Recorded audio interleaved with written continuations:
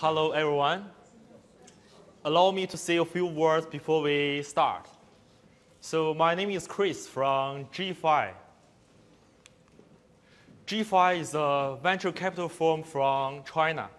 We invest in local startups and also running a global community for startup founders and investors to exchange ideas and experience.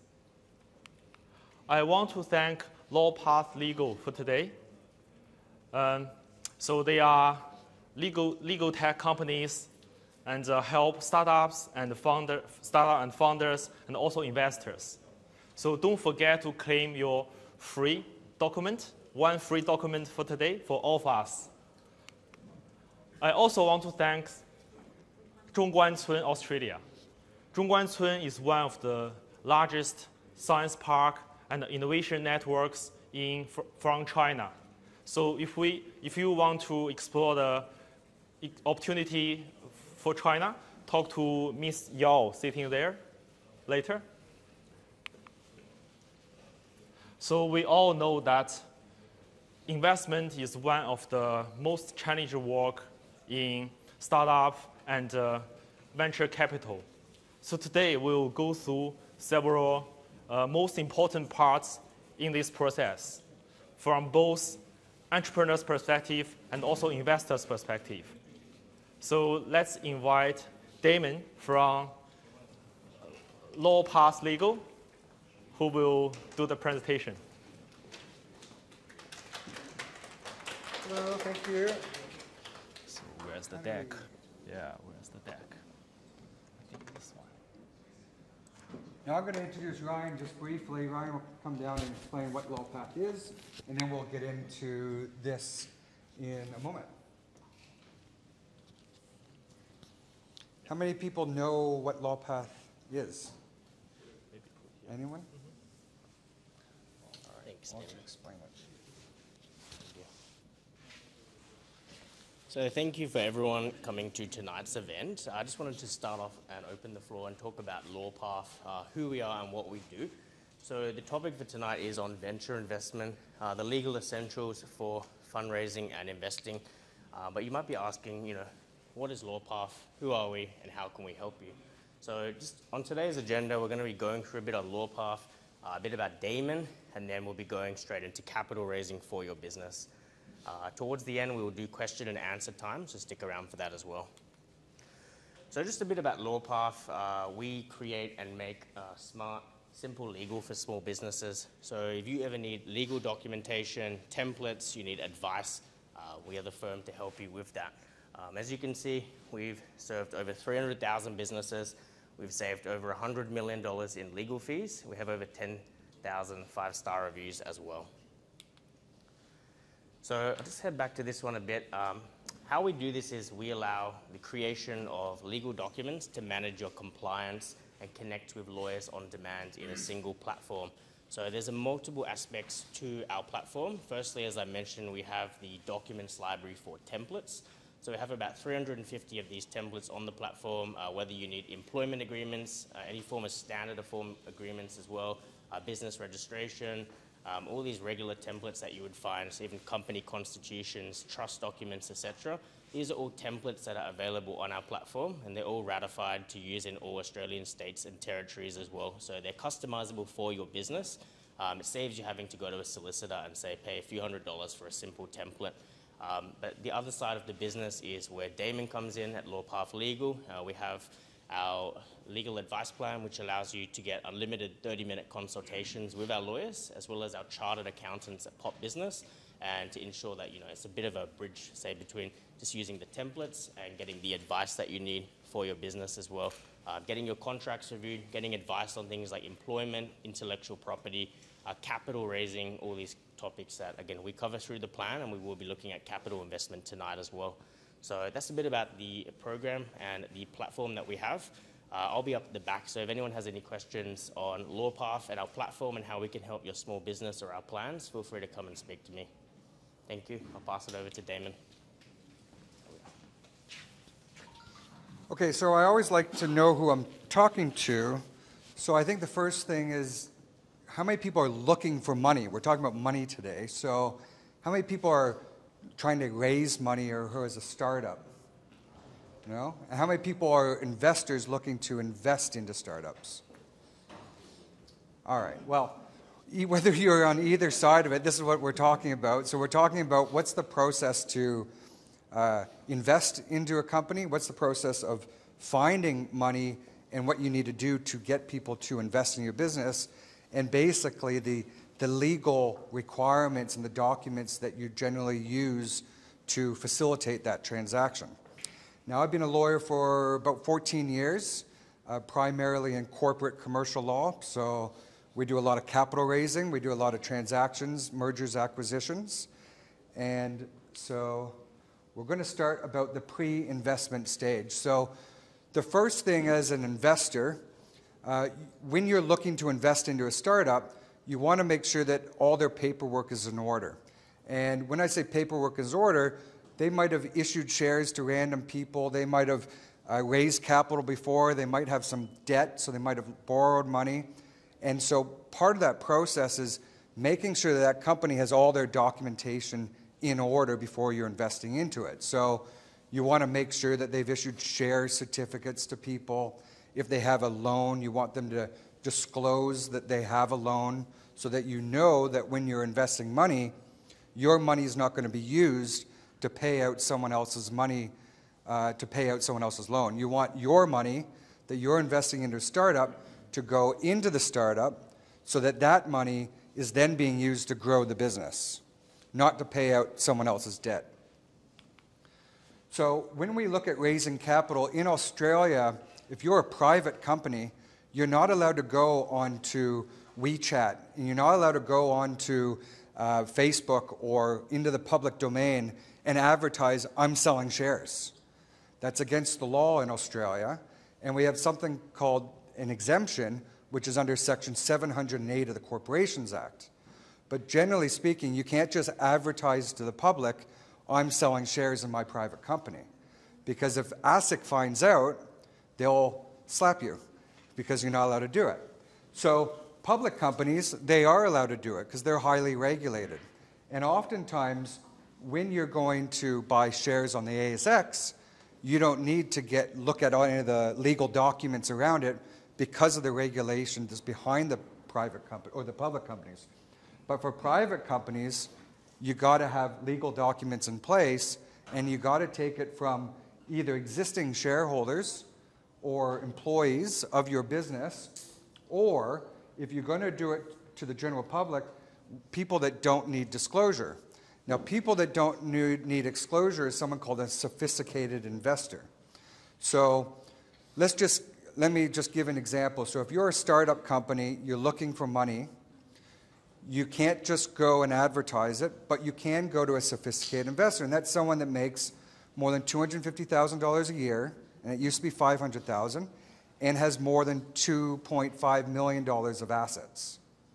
And so those people are called sophisticated investors, and they don't need any disclosure documents. So they don't need a prospectus. So as an example, you might have buy an insurance policy. In that insurance policy, it tells you about all the risks, all the exclusions, all the what kind of claims you can bring, and this is a prospectus of all financial products.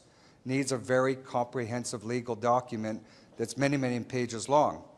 But if you're a sophisticated investor, you're not given any protections at all. As a sophisticated investor, if you invest, that's at your own risk. And so for private companies, they're the ones that are investing to, or they're trying to find sophisticated investors, those people that are willing to take that risk, and they do their own due diligence to see whether that company is any good.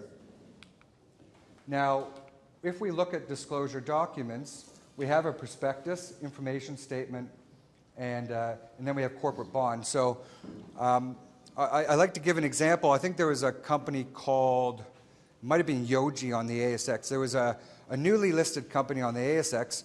I think it only had $200,000 revenue at the time. And so what they did is they lodged a prospectus with the ASX, and they said that we have contracts with Fantastic Furniture, we have contracts, and they started naming all these different companies in the prospectus. But what they didn't mention was that a lot of those people that they mentioned in the prospectus, they were pilot programs, and none of those companies actually went ahead using the technology. So when all these investors and mom and dad individuals who saw the prospectus invested in, they were thinking that these guys had all these different companies using them. But then what happened to find out that they didn't. So they listed on the ASX, the stock went really high, and then it's crashed. And then what we've done is we have all these litigation-funded law firms from the US, mostly, Bird & Bird, and all these really big law firms from the US who have now come to Australia, and they specialize in litigation funding and suing startups for misleading and deceptive prospectuses and information documents. So one of the things that we talk about is getting your disclosure documents correctly drafted if you're going to use it. But as I mentioned, if you're a small startup, you don't need a disclosure document at all if you're taking money from a sophisticated investor. So let's talk about what kind of investment are you going to get if you're a startup, or what kind of document you're going to use if you're an investor looking to invest into a company. And the different things that you normally look at is, well, has this company raised money before? If they've raised money before, then what did they use that money for? Have they used that money to build technology? Have they used that money to hire a salesperson to get their brand off the ground? And if they have, did you see the company increase? Has the company generated revenue from the past investment that they've received? Then you want to look at, well, if they haven't raised any money, they're what we call pre-revenue, and you're going to be a seed investor. So you're the first one that's going to come in, and they might not have anything at all. They might just have an idea, or they might have someone that's a software developer who has been sitting in their bedroom for 3 years drafting away and drafting up some code, and now they're trying to get it to market, but they don't have anyone who is willing to put money in, so you're the first one that's going to put that money in so that they can now commercialize the technology. And so depending on what stage the company is, depends on what document we're going to be using when we make that investment. And then you look at whether they have revenue, and then there's anything else that might be relevant. Now, if you're a pre-revenue company, so if you just have a technology or you just have a minimum viable product, for instance, then normally you're going to be doing what's called a simple agreement for future equity. And I'll talk about what that is, but it's a very simple 4-page contract. As an investor, it doesn't give you very much protection. As a startup, it gives you not a lot of obligations. So it's normally a really safe document to give to your friends and family. The way it works is it basically says, I'm going to invest $100,000 into this startup company. But the startup company doesn't know what it's worth. So because it doesn't know what it's worth, it's not going to sell its shares right now because it doesn't know what its valuation is. So the agreement is, I'll take your $100,000 and I will issue you shares later at the next equity financing round, which means I will take your $100,000 now. I promise that I will issue you shares later, but the shares that I'm going to issue later to you is based on what the next investor invests at. So for instance, let's say, plus a discount. So for instance, I invest $100,000 now. We then are in a situation where we're going to use that money, we're going to grow the business. Once we grow it, we're then going to go and try to find real investors and raise $1 million. And when we go and raise $1 million, we will then give you shares at that time. Now, in the future, when they raise that $1 million, the company might be worth $10 million. And so the initial $100,000 that was invested will get converted at a $10 million valuation with a 20% discount, which means the shares that this original investor gets, not actually at a $10 million valuation, but it's at an $8 million valuation. So the initial investor gets a benefit to the future investors. The benefit for a startup is that you can just sit and wait and just grow your business without any pressures to perform anything, without any pressures to issue any shares at a valuation that you just simply don't know. And a lot of times you don't know what your company is worth until you actually get to market, until you actually start selling and having a product that is sellable. You might not know what your company is actually worth. And if you value your company at the beginning at a very low value, then you're giving away all this equity to a new investor, and you're diluting your own shareholding down as a founder quite significantly. So you might only value your company at $1 million, but it's actually worth $5 million. And if you had just waited 6 months, you would have known it was worth $5 million. So that's why we use a simple agreement for future equity. Now the next one's a convertible note. A convertible note is a really dangerous document for a startup, but a great document for an investor. And what that says is, I'm going to invest $100,000 in this startup business, and I'm going to have a maturity date. So in 2 years, I get to decide whether my $100,000 converts into shares or I get my money back and it's a loan. So in that circumstance, as an investor, you get to choose whether you get shares in the business or whether you get your money back plus interest. The downside for a startup, though, is that if a startup enters into an agreement with an investor who gets to choose whether they get shares or their money back in 2 years, most of the time, the only reason an investor wants their money back is because the company's not doing anything. And if they convert into shares, those shares aren't going to be worth as much as they thought they were going to be. So what that means now is that the startup has to pay back this investor, but they don't have the money. So they then have to go and find another investor who's willing to put money in to pay out a debt. And what I said originally is no one wants to put money into a company to pay out someone else's debt. And so what happens is that you end up in a difficult situation where a convertible note can actually bring down a startup completely because they can't raise money to clear out a debt. And no one wants to invest into a company that their money is not being used to grow it, but instead their money is being used to pay out someone else's debt. And then the other one is issuing shares immediately. And if you're going to issue shares immediately to someone, that's great, but you want to make sure that you're valuing your business correctly. And a lot of times as a startup, you don't know what your business is actually worth. And that's where these two come in, because you can say that the convertible note converts at the next equity financing round. You can say this converts at the next equity financing round based on a valuation that's set in the future, whereas this one, you're issuing shares now, and you might be underselling your business. Now, when you issue shares, you never transfer shares from one person to another. So let's say you have 100 shares and you want to give someone 10% of your business. You would think, oh, okay, well, I will take 10 shares and I'll transfer that to this investor who's going to put 100,000 in. But if you think about it, it's actually they're not investing into the company, because what's happening is that the shareholder that owns the 100 shares is selling 10 of them personally to an investor. And that investor is personally paying the shareholder $100,000. And that money never actually goes to the company at all. That money actually goes to the shareholder, and then the shareholder ends up paying capital gains tax. Because when they incorporated their company, they might have incorporated it for 1 cent per share, and now they're selling 10 shares for $100,000. So when we issue shares, we always issue more shares. We don't transfer shares to avoid capital gains tax and to make sure that the money actually goes in the company. So the company issues more shares and that the people buy the shares off of the company.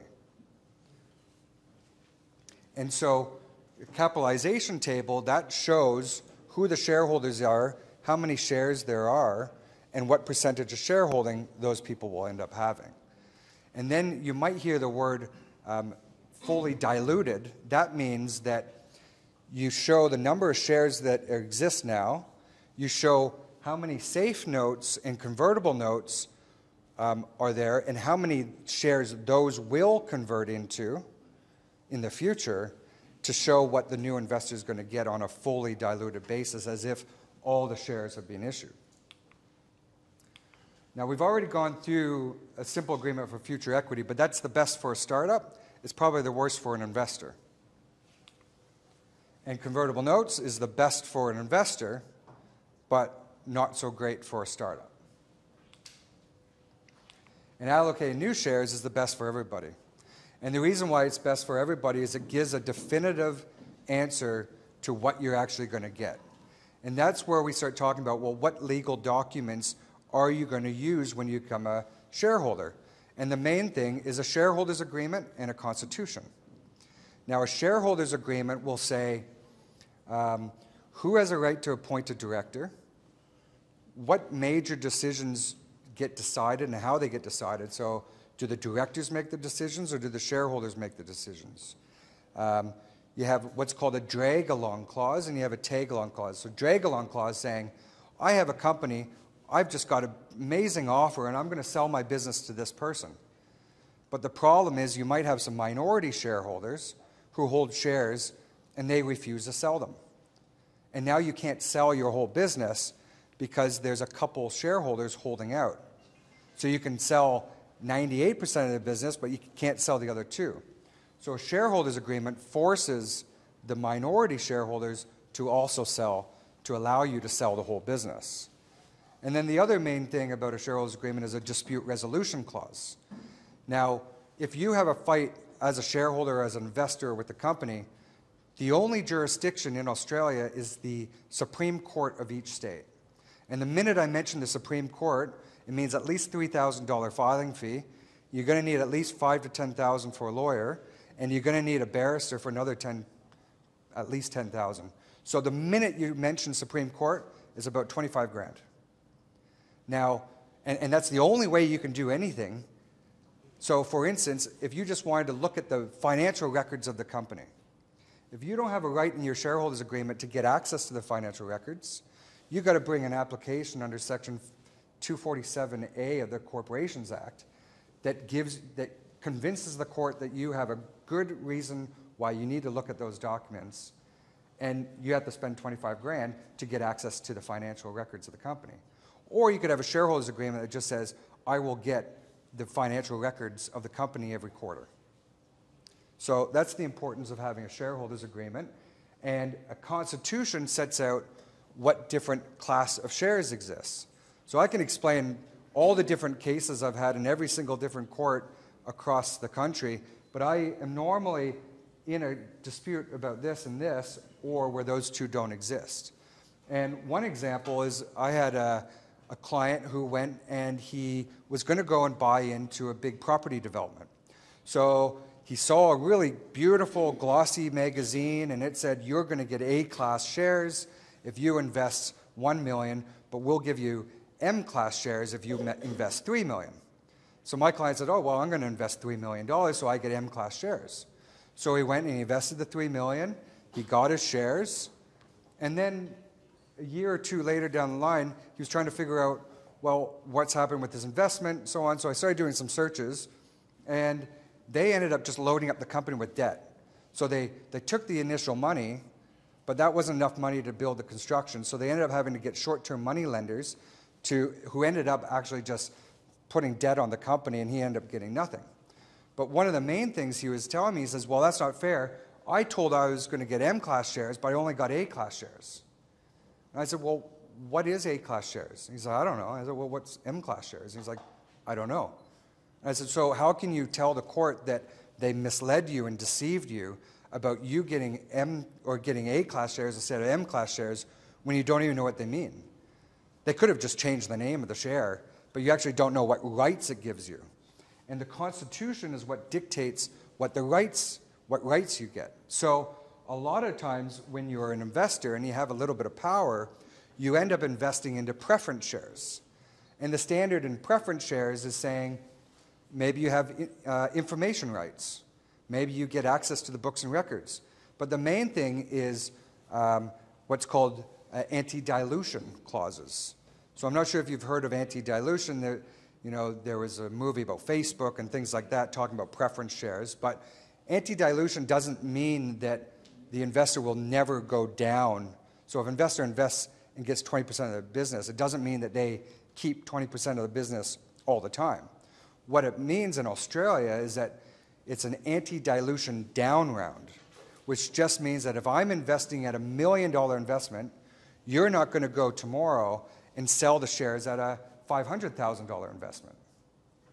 So if you're going to go raise money, you're going to raise it more. And if you do end up raising money at a $500,000 valuation, you're going to top me up as if I invested at that $500,000. Is that a preemptive clause? No, that's something different. I'll get into that. But this is just the preference shareholders. It's a special document you normally put into a constitution, and it's a schedule to the constitution that dictates what the terms of a preference share is. Yeah, sure. Another question is, if you do go for litigation because of like no disclosure for this key definition, for example, the M class or A class shares, something like that. If you win in the Supreme Court and I spend like 25 grand, do you get a court order to get your money back? Yeah, normally if you're bringing an action against a company to get access to books and records of the company or something like that, you'll normally get your costs back. Okay. And you'll normally get around somewhere between 50 and 70%. Okay. So if you spend 100,000 legal fees, you're only going to get somewhere between 50 and 70 back. So you're still going to be out of pocket. Okay. Yeah. Thanks. And then the other thing about a preference share is you normally get what's called liquidation preference. So that is if the company ends up being sued and a liquidator is appointed, the liquidator then pays himself. He then pays out the employee entitlements and the secured creditor, someone that's the lender. And then if there's any money left over, it goes to unsecured creditors and then it goes to the shareholders. But for a preference shareholder, it goes first, the initial investors, they get their money back. And once they've got their money back, then only the other shareholders possibly get some dividends.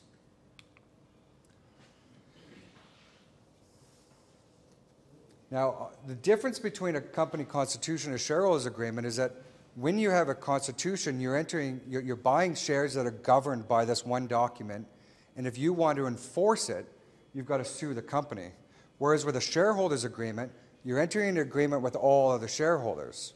So if one shareholder goes and sells their shares and didn't offer you an opportunity to buy those shares, which is a preemptive right, you can sue that shareholder, or you can stop them from selling it. So it gives you an opportunity to be able to keep the other shareholders honest and compliant with the shareholders agreement. Or even, normally a shareholders agreement also has non-competition clauses, restraint of trade clauses, confidentiality, things like that. So the shareholders agreement, generally speaking, the main thing is who can appoint a director, what the rights are in the actual, for the kind of shares you're getting.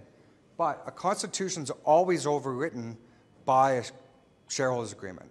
There's always a clause that says if there's any inconsistency between this document, then a shareholders agreement prevails.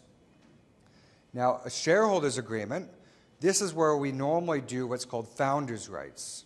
So I don't know if you've ever heard of founders' rights, but if you have a startup and you want to protect it, and you don't want to just get kicked out of your company once you take investment in, you can put into this agreement that says, well, as long as I have 10% ownership of this company, I can always appoint a director to my business.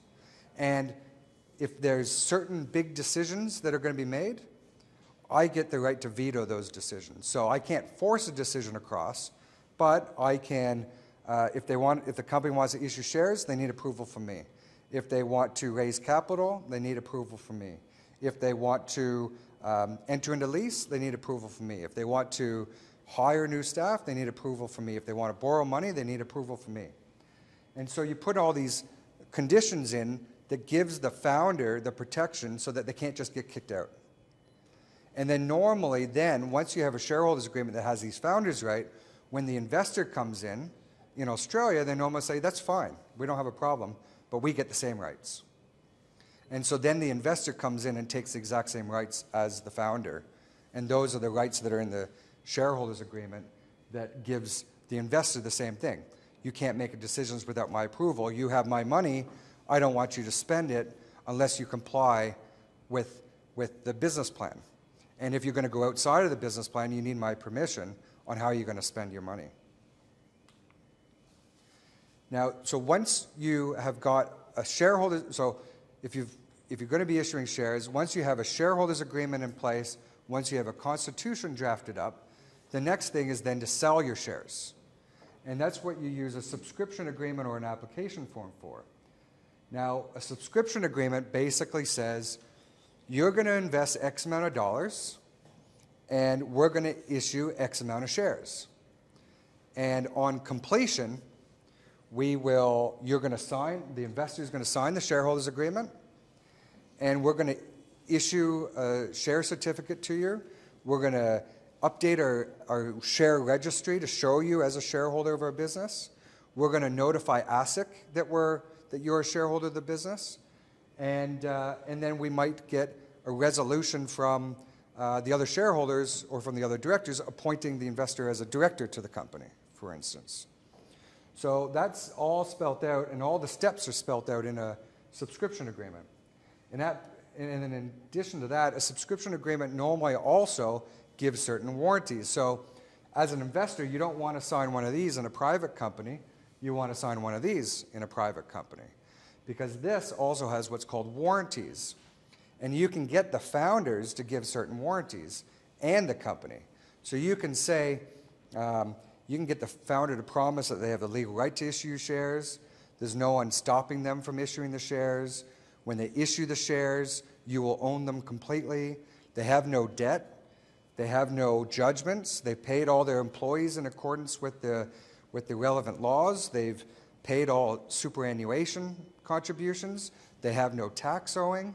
They own all their intellectual property, and you can get all these warranties where they promise everything.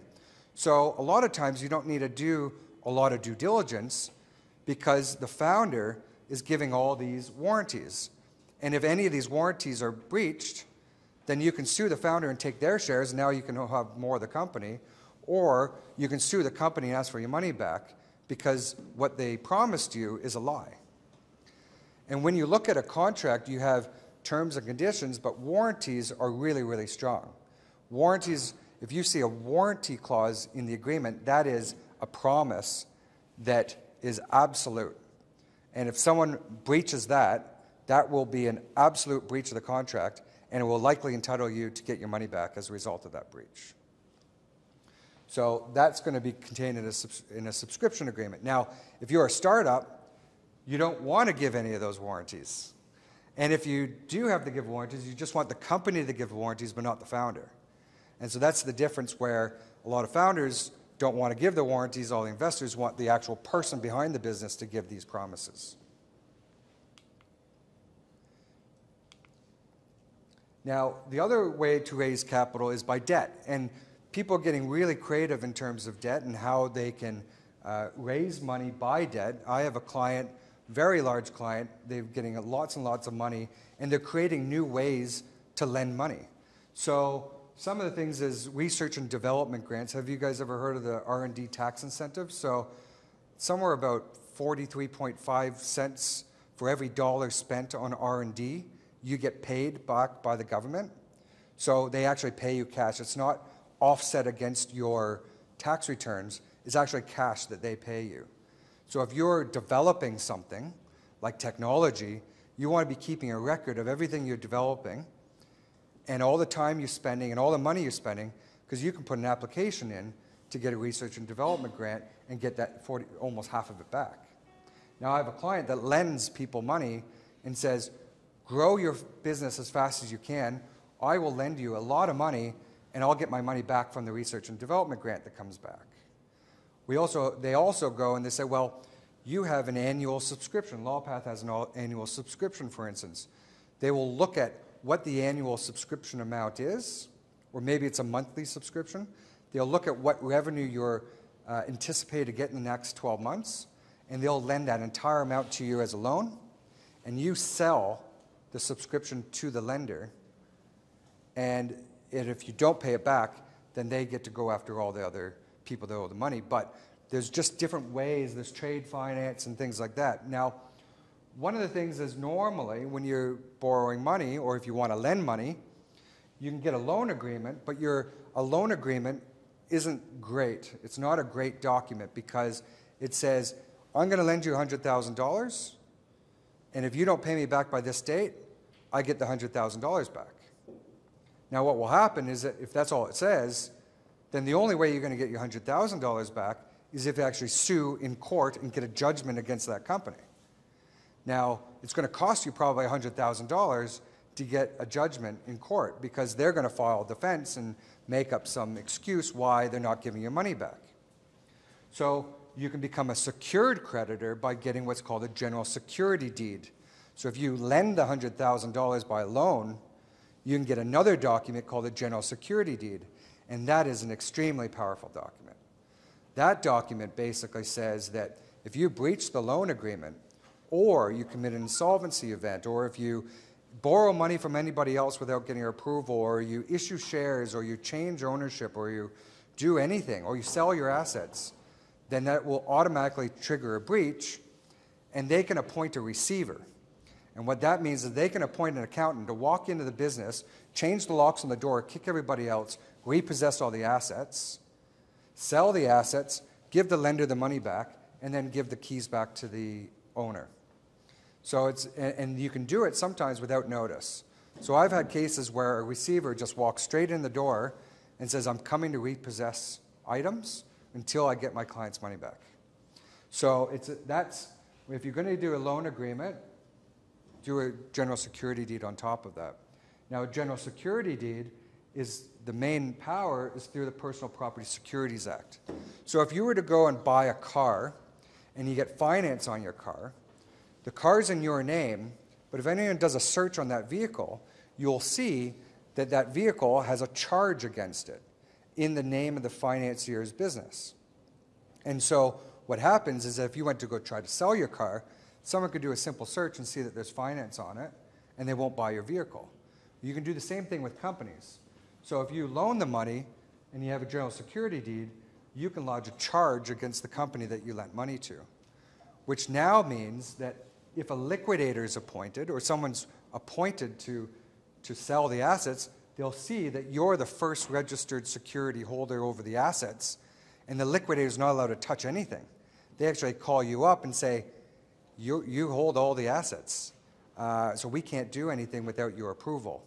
So it's an extremely powerful, and you have to lodge a PPSA registration within 21 days from signing the agreement. So I guess at the end of the day, the question is whether you're going to do a safe note, convertible note, issue shares, or do a loan. Every situation's different. So anyone have any questions? Yeah, go ahead. I guess when you are issuing safe note, you also need to, let's say, if we issue safe note to as part of the employee share scheme. One, is that a good way of doing it? You use safe as an avenue in terms of as part of the employee share scheme? No, that's totally different. So I'll explain how an employee share scheme works, which is quite interesting because I always say there's 3 ways to give shares to an employee. So you could issue a safe note. So that's one way of saying, thank you for working in our business. We're going to give you X amount of shares. But that's normally going to be picked up as income tax on the employee side of things. Because what happens is that you might give them, you have to make up a figure of how much they're investing. So they might be on a $100,000 salary, but they're worth $120,000. So you might give them a safe note for $20,000. The ATO will deem that as $20,000 income, and they could get hit with an income tax. So there's a couple ways to do it, but the main one is an employee share scheme. And in 2015, the ATO came out with a new way to give shares to employees, and it basically says that you create a plan, and the plan basically sets out all the rules, And then you have a letter of offer that you give to an employee, and you normally say, you work in the business, and it's what's called vesting conditions. So you work in the business for 4 years. Over the next 4 years, there's 48 months. And month on month, you're going to earn 1 divided by 48 of the number of shares that we're willing to give you, which is the number of options. And so then they work in the business, and then when they complete that, there's an entitlement for them to convert their option into a share. And they have to pay what's called the exercise price, which is a payment. But for the regulated employee share plan, that exercise price that the employee has to pay is not the actual price per share. It's based on what's called the asset test. And the asset test is just the value of the assets in the business at the time the letter of offer was issued. And a lot of companies don't actually have a lot of assets. Most of it's their revenue or their intellectual property, but it's been developed and so on. So that gives them the benefit of not having to pay a lot of money to convert into shares. But also, they get a 50% capital gains tax concession. So if you set the exercise price of the business is not worth anything at 1 cent, then later on they convert to a share and sell that share for $10. There's $9.99 capital gains tax. They get a 50% concession to what the normal capital gains tax rate would be. Now you can also, so the benefit of that is you can give a lot of employees this, they get a big tax benefit.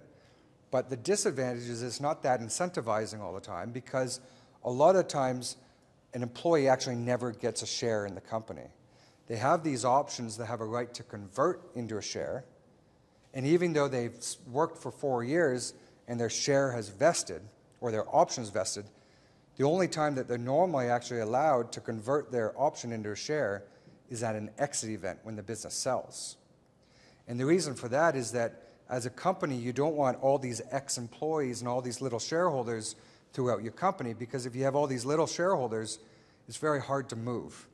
You can't amend your shareholders agreement, you can't amend the constitution, you got to hold board or general meetings of shareholders to get decisions across. And so what happens is that you end up just saying, well, you can't become a shareholder. You have the right to get shares at an exit event, and when we sell our business, you convert, the buyer buys that off of you, and then you get a big windfall. Now, if you want to hire like a board of advisors or very senior C-level employees, you might give them an unregulated employee share plan, which is very similar. It's saying you got to work in the business, you slowly earn those options, will convert to shares, and then they pay a price for those to convert, but they can convert whenever they want, and they become a shareholder. And you can normally give, but they don't get the tax benefit from that. And you got to be careful of possibly that being income tax. So you don't write into an employment contract, your normal salary would be $180,000, but we're only going to give you $120,000 plus these options. You normally want the options to run with loyalty, time served, rather than sacrifice of salary or something like that. And would that be possible that where, let's say, when we issue those options to staff, and then if they resign, all the options just become automatically lapsed? Yeah, so depends on how you draft your employee share plan, but we normally have what's called a good leaver and a bad leaver provision. A good leaver provision says if you resign within 3 years, everything lapses. If you're terminated because of redundancy, you get to keep what you've earned, you lose what you haven't earned. If you are a bad leaver because you committed fraud on us, you lose everything. If you competed against us or stole our clients, you lose everything. So you just draft up these different clauses that dictate what people do get and what they don't get at the end. And you can do that in the regulated employee share plan, but you can also do that in a normal one for your C-level. And then the third way is what's called a reverse vesting. And that's saying, I've known this CTO for a long time, I want to go into business with them, or founders joining a business together, 50-50, or maybe 3 of them at the same, they go in at the very beginning, they all get 33%. So let's say there's 3 shareholders, there are 3 founders, they've paid nothing for their shares. the reason why they paid nothing in their shares is probably because the intention is that they have to work in the business. And we deal with this all the time where someone started a business with 3 shareholders and then someone's quit. Or one is doing all the work and no one's doing anything else. So this is what we call reverse vesting, where we give everybody the shares now. They're all issued those shares. They all have a right to appoint a director. They all have the right to dividends. They all get the right to vote. They have, for all intents and purposes, they have the right to the shares.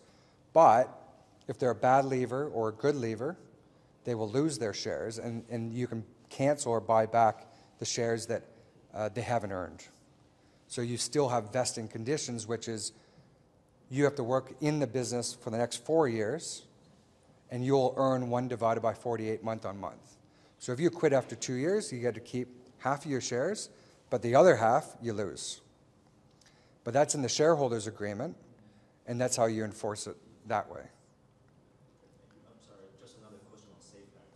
If you try to raise capital through safe note, is that also subject to one, the wholesale certificated investor exemption for prospectus, and 2, there's a small offer exemption if you try to raise less than 2 million? Yeah, so Section 708 of the Corporations Act is a small offer exemption. It says that a startup is allowed to offer up to $2 million worth of shares to 20 investors who are not sophisticated. And so what that means is you don't need a disclosure document, which we were talking about before, but you can also just, in a safe note or anything that's a financial product, anything that's a security falls under the Corporations Act, and you need, but under this Section 708, this is what allows you to sell to friends and family and people that are known to you. So there's 4 different main definitions in this section. One is a sophisticated investor. One's a professional investor, like a stockbroker. And then one is a employee or a family member of an employee, of a senior staff. And the other one is a professional connection, someone that, let's say you have a friend who's a stockbroker, and you've told that stockbroker that you're selling shares in your business. That stockbroker can then tell their clients, and as long as their clients have specified that they're looking for investment opportunities, then they can go and be introduced. So but there still has to be a professional connection.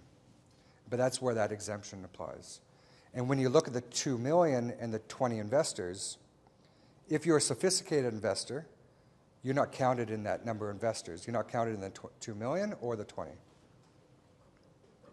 And if you're going to take sophisticated investor money, you need a certificate from an accountant.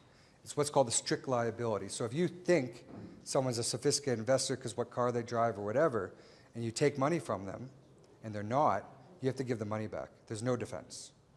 So you need to get a certificate from an accountant, and the accountant signs off and says they're sophisticated. So under the exception that you mentioned, Section 708, right? So to what extent, if they prepare the prospectus or the minimum requirement of the disclosure, like the prospectus, can they? I mean, the proprietary company, can they advertise in public? Yeah, you can. It's pretty rare for startups because it's so expensive to get a prospectus drawn up. And you normally have an AFSL holder. So you normally have like a capital raiser who has an Australian financial services license, who helps prepare the prospectus, and then they're the ones that make the advertisement. And they're the ones that go through the process of collecting the money and making sure that these people are, well, they don't have to be sophisticated if you have a proper prospectus in place. Yeah, so speaking of being expensive, you mean preparing the prospectus need to be in compliance with all the requirements, so that's expensive, or it has go. Yeah, it can be like $70,000 to $100,000. Yeah, okay. Yeah. Also, a small question is regarding the PPSR. Do you need another side's assistance to do the registration, or you can do it on your own? Yeah, you can just go to ppsr.org.au, I think. Okay. It's just a government website. With loan agreement and also the trustee. Yeah. Security.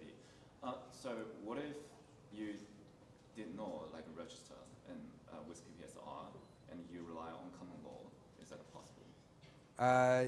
You'll still have all the rights that are granted in the documents, but you might not be able to defeat a liquidator.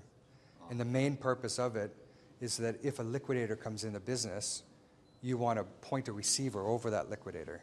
You want to be able to say, well, you can't touch anything and I'm going to kick you out. That's why, right? like I say, is that possible to claim a common law? Under common law, is that a charge?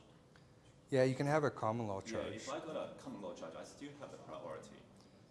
Like You on top could, of the, yeah, like, yeah, creditors. yeah, that's right.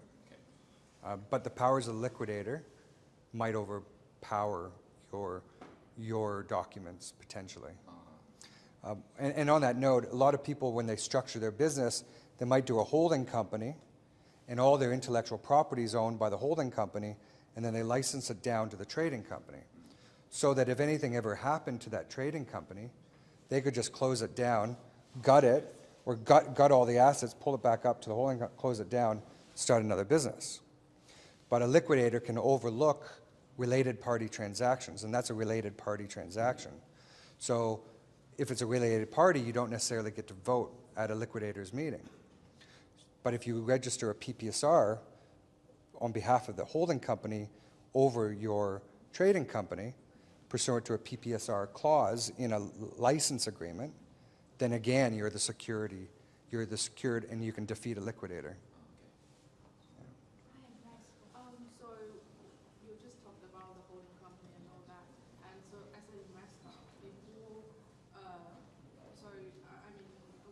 so how, for example, in the disclosure documents, the company didn't disclose their debts, but as an investor, before you come into the agreement, is there any way that you can find out, there are Yeah, so there's one document that I've missed or haven't mentioned. It's called a term sheet. And a term sheet basically says, I'm interested in your business. I want to know more. You're saying your business is worth $10 million, and I'm saying I'm willing to invest $1 million, but we'll sign off on this document. We'll promise the confidentiality, and you're going to let me do due diligence on your company. And essentially, you give them a list, which is called a due diligence list, and they create a Dropbox or data room, and they have to go through and upload all their documents in accordance with that list and answer all your questions to enable you to then go through and do your due diligence, and only then do you then go and draft up the shareholders agreement and the Constitution and the subscription agreement after your due diligence is done. And normally, as part of that, is all the bank records, possibly even access to the bank accounts to look at them. There's different software to extract the bank statements as well. So I think. So what you're saying is, if they give you the authority to go through all these, most of the time they will give be honest, give you all the documents. Yeah, most of the time they will, but if they don't, in your subscription agreement, you say everything in the data room is correct. If there's anything missing or purposely missed, then that's a breach of a warranty. And if we find out, we will. That will be too late. It could be too late. That's right. And then that would possibly get into fraud. Like if someone's being sued or they have a huge debt, and they didn't mention it to you at all, you can probably go to the Supreme Court and seize the bank accounts. And that's what's called an injunction. So if there was something so fundamental, you could probably go and ask the judge to seize all assets and not let them do anything, and then seize all the bank accounts as well, if that was so severe. But I think that's the problem with due diligence, is that if you're going to do it, they could hide things from you, and you've got to be very careful. How fast that injunction can be granted? Instant. Yeah. As long as you submit your So you go and you put your application. It's called an ex parte application. You don't tell the other side you're doing it. You can walk straight up to the court. So I'm doing one this week or next week. And basically you make an application, you have an affidavit explaining what the background is, and then you just write to the court and you say, I want to see a judge today. I want to see a judge in a couple hours. then the bank, And then what happens is that you then go in, you explain it. the judge makes an order seizing everything. It's called a freezing order. It freezes everything. And then you take that order and you send it, and all the banks have this special email, and you send that to all the different banks, and then they put a stay on all the bank accounts, and then you take that document and you give it to the person, and if they try to do anything, it's a contempt of court and go to jail. Yeah. And the bank can do it like without informing the other party. That's right. They have to because it's court ordered. Yeah. Thanks. Yeah. All right. Thank you, Damin, for going through that very comprehensive overview. I just wanted to jump in and talk about how Lawpath can help. So you've probably heard a lot about, Damin's gone into a lot of the agreements, a lot of the procedures, and just from looking at the Q&A, this is a very complex topic that is really great to get advice on. So in terms of Lawpath and how we can help, I guess just firstly, we did a survey of our customers, and what they've told us is that around 87% of individuals and more than 87% of SMBs, they find it difficult to access the legal services that they need. Not only is it they find it's hard or it's inaccessible, can take a long time, it can be expensive, and it's complicated as well. And there's a general perception that you might not be at the level to get legal advice, or you might just stay on the templates level when you can be getting a lot more advice that's custom for your business. And that's where we come in at Lawpath. So we do have contract management for your business. Like Damin mentioned, we do have a SAFE agreement on the platform, a shareholders agreement, partnership agreement. There is 360 documents which we're adding to monthly. And these documents are customizable no matter what state you're in. The system will ask you a lot of questions as well, specifically on these equity agreements. We've got a term sheet, etc., to kind of pre-populate and pre-fill these agreements for you. We do have personalized workflows as well. So whether you're looking to hire an employee, you're looking to set up a family trust, a range of different legal activities, these workflows will walk you through the legal and the non-legal steps and go through each of it, directly linking you to the documents so that you're able to, I guess, have a bit of a bridge between getting lawyers and just using the documents. And then lastly, booking in legal consultations. So this is where you can book in to speak to a lawyer like Damin. We've got Sam as well up the back, a bunch of consulting lawyers on our platform. Usually within 24 to 48 hours, you can be speaking to them about your legal issue and get contract review as well. So it's a great resource to have. Just on our plans as well, on our legal advice plan, not only do you get unlimited 30-minute calls on our platform, this is our accelerator program. So it's something that we've been developing over the last few months. And what it includes is 6 different topics here on different areas of your business. And the whole idea is to provide a holistic overview of different areas of your business. So topic 1 covers around reviewing your business structure. Particularly as you come into raising capital and equity. If you're a sole trader or a partnership, or you've got different structures of trust, it can be really wise to look at this and to review your structure before you go out and raise investment. Topic 2 is on protecting your brand and your intellectual property. So we have a range of dedicated IP lawyers on the platform who look at trademarks. They look at all kinds of different things around IP, such as what clauses you have in your agreements to ensure that if you do go out and raise investment, you have the fundamentals right, because investors may not touch your business if you haven't protected the basics through a lot of the agreements you have. Thirdly, we will audit your employee agreements and policies with your lawyers. So especially when you're raising capital, again, this is one of the most fundamental topics to get right, to ensure that you're protecting your IP and you're holding and retaining a lot of that. So our lawyers will go through the intellectual property in your employment agreements, but just making sure that you're compliant with the award. You're treating employees as employees and not as contractors and the like. Topic 4 will be on reviewing your supplier and commercial agreements. Topic 5 will be on auditing your privacy and insurance policies to ensure that you're compliant and that you're getting a good deal and you're staying protected. And lastly, how to get capital raising ready. So this is probably all the steps are leading up to topic 6 today. Which is what Damin shared. And a lot of you, if you're looking to raise investment, or maybe you're not looking to do it now, but in the future, these are all different topics that our lawyers can sit down with and go through and review holistically to ensure that you're compliant. So just in terms of our plans and what we offer, we have 3 different plans available. We have our Essentials plan here on the left. What this one is, it's 360 different legal documents that are fully customizable. So the SAFE agreement, the term sheet for seed investment, employment agreements, intellectual property agreements. They're all on the platform and customizable. You can also white label these with your business's branding and use our e-signature feature. So you might be paying another platform for e-signature. There's no need to duplicate, and you can use it for your documents as well as our documents. Now, in terms of our legal advice plan, this is the best value plan and one of the most popular ones that we have. And this is where you do get unlimited 30-minute calls every month to speak to our lawyers, such as Damin and Sam, on all these different topics that I've mentioned, including the Accelerator program. It does include on-call legal contract reviews as well, up to 4 pages. So if you have a range of different agreements that you've taken from our platform and you want to get the lawyers to look over it and ensure that you're compliant, this is definitely the plan for you. And then lastly, on the right-hand side, we have our legal and accounting advice plan as well. So this includes everything that the legal advice plan covers. However, it does include unlimited 30-minute calls with our chartered accountants. So we do have a relationship with Pop Business.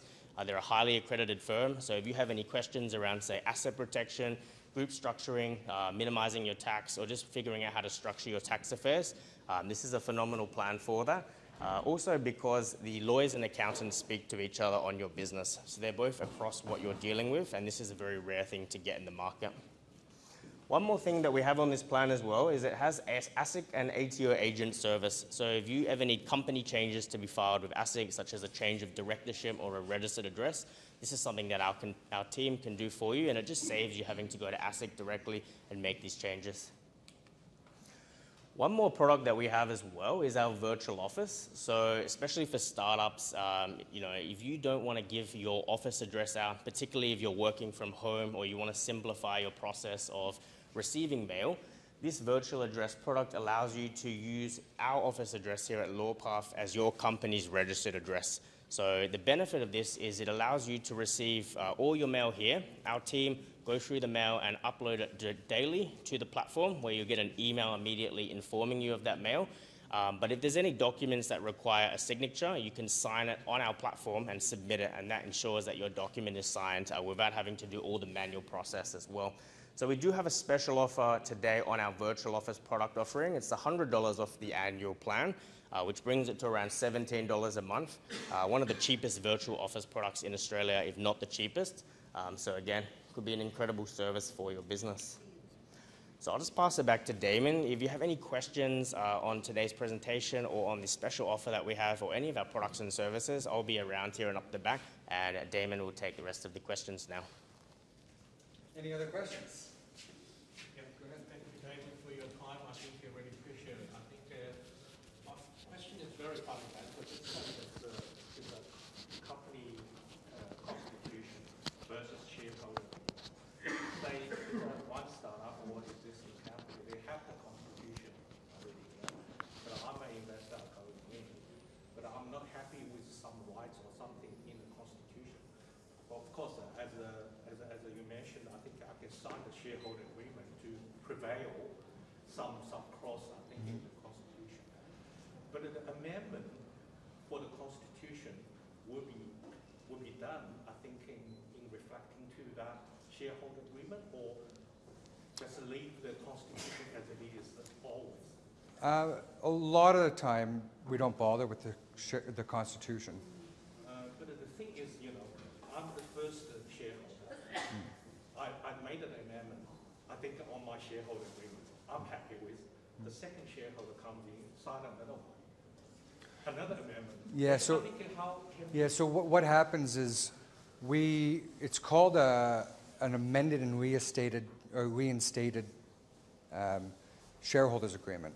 So each round that you do, you will have a shareholders agreement and constitution, and the main lead investor will normally negotiate changes. And then you go and change it, and you have to get all the previous shareholders to sign it. And then you go and then you raise capital again, and another lead investor comes in, and they want all these special rights. You amend it again, and then you got to get all the shareholders to sign again. Now, one of the things that you want to do normally is what's called an amendment clause. And it normally says that you don't need all the shareholders to approve it. So you can say any shareholder who has less than 2% shareholding must accept it automatically. and by everybody else signing this, you're bound by it. But that clause has to exist at the beginning when the initial shareholder comes in.